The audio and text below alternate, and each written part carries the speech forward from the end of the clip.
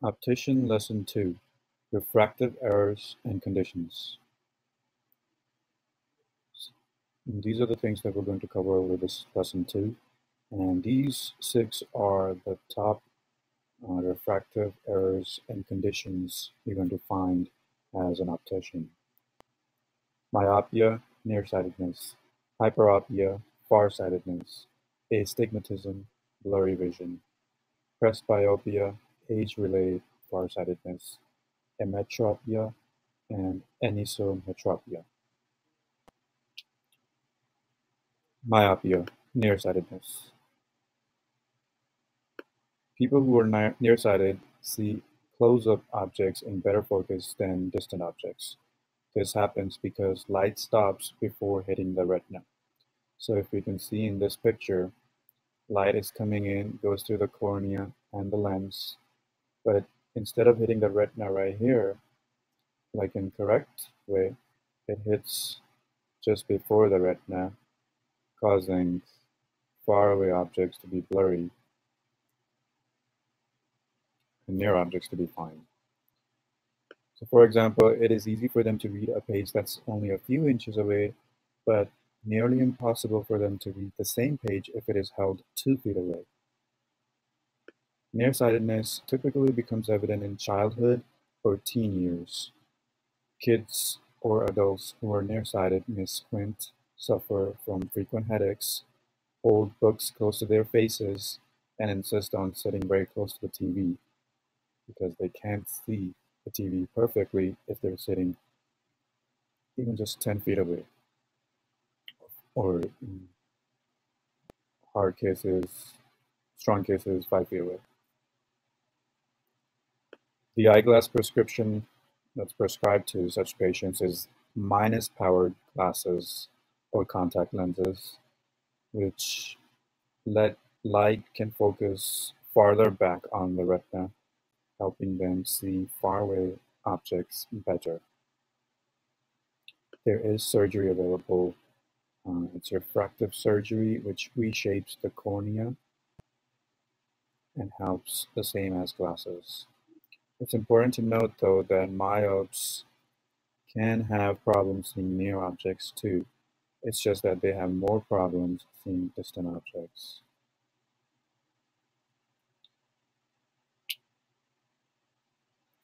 Hyperopia, farsightedness. Farsighted people usually see distant objects like a street sign more easily than they can see up-close objects, like reading. This happens because light goes past the retina. So this is normal or through the process of accommodation, which we'll learn momentarily. And this is hyperopic eye, which is farsighted. So light goes behind the retina and not directly on it as normal vision is. For example, they can see a street sign more easily than they can read a book. Eyeglass prescription prescribed to such patients is plus-powered glasses or contact lenses that can correct hyperopia by causing light to bend sooner and strike the retina correctly, helping them see near objects better. Process of accommodation. In people with mild hyperopia, the focus muscles around lens help focus by bringing back light so it hits the retina correctly. So after the cornea, behind the iris, there's lens, as you can see right here, the lens right here. And what happens is there's muscles around the lens, these two, and those are your focus muscles. They can bring back the light that goes past in a hyperopic eye. They can bring back the light through process of accommodation, as we see here. This is a natural process without glasses. But as we age, these muscles wear out and the lens gets harder, as we'll read more about this in another condition, presbyopia. Surgery for hyperopic patients is available, refractive surgery which reshapes the cornea and helps the same as glasses. It's important to note, just like myops, hyperops can also have problems seeing both distant objects and near objects. It's just that they have more problems seeing near objects. An optician tip to tell glasses difference between nearsighted and farsighted people is that people who are myopic, which is nearsighted, wear minus powered lenses and their eyes look a little smaller or magnified. People who are hyperopic, farsighted, wear plus powered lenses and their eyes look a little larger or magnified. The stronger the power of the glasses, the more noticeable this difference is. Astigmatism, blurry vision. This is blurry vision at all distances, far and near. Why does it happen? Because the cornea is not spherical like a basketball. Instead, it is like a football from one side, making it more curved in one direction than in the direction perpendicular to it. Astigmatism is typically present at birth, but it may get worse or better over time. Many people have a small amount of astigmatism, and people with very mild astigmatism probably won't even notice that they have a problem. This is a great video on astigmatism that I'll play momentarily.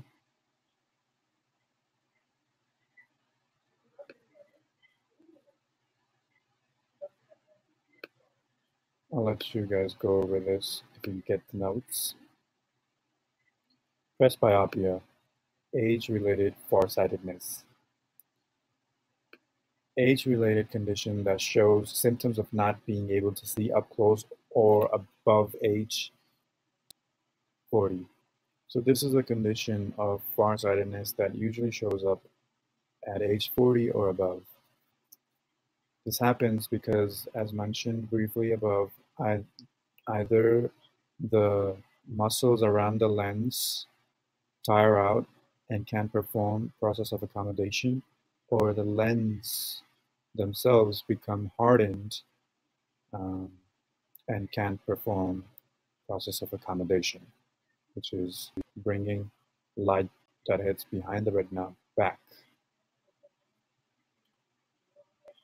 Can it be avoided? It cannot be avoided because this is part of natural aging, which shows up usually around age 40. Examples of limitations. You start holding books or pill bottles at arm's length so you can read the text, and you may develop eye strain. You're also likely to notice blurring when you transition between different viewing distances. Eye prescription for this. In mild cases, this can be fixed with normal reading glasses, but as they age, they might need stronger and stronger glasses. And if patient has myopia, which is nearsightedness, also, then they might need bifocals that handle nearsightedness and farsightedness.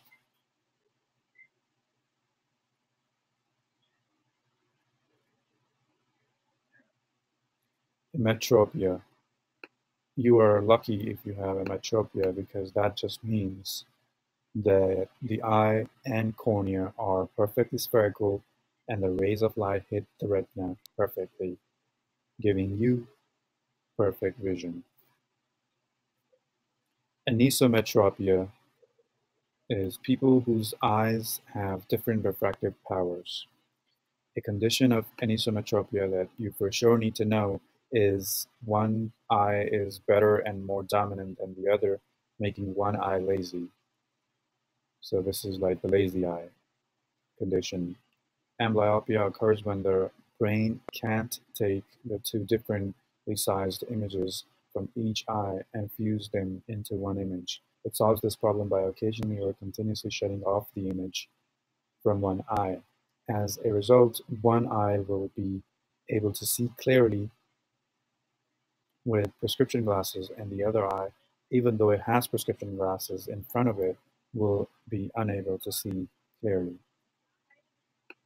This condition affects 2 or 3 in every 100 children, so you'll see it especially often if you work in a pediatric vision clinic. Kids with this problem may have trouble reading and doing schoolwork, and it may be hard for them to even play sports. As you can imagine, everything is better with two eyes and not one lazy eye.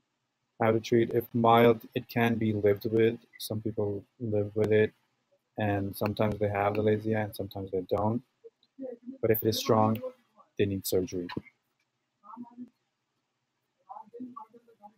So in this video, we learned about myopia, nearsightedness, hyperopia, astigmatism, presbyopia, age-related farsightedness, emmetropia, and anisometropia.